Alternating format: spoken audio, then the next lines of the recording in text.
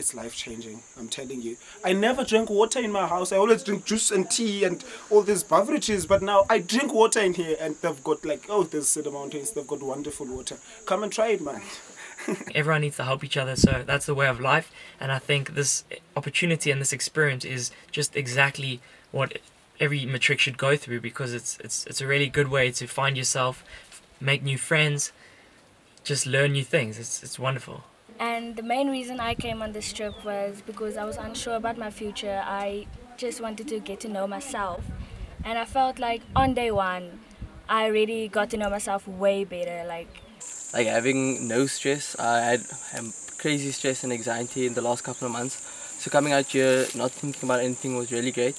I'd say the toughest thing for me would be the first day up the mountain. It was really hectic.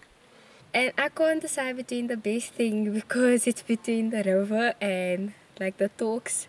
I can't decide. Like, the people is fun. I learned a lot because it's all about nature. There's no person that will tell you the clock and you are unavailable to the whole world. You are experimenting how's the outside life, meaning the mountain life. I think it's a good thing for anyone to try, and I would strongly recommend, especially to the class of 2017 in my school, to also apply for this.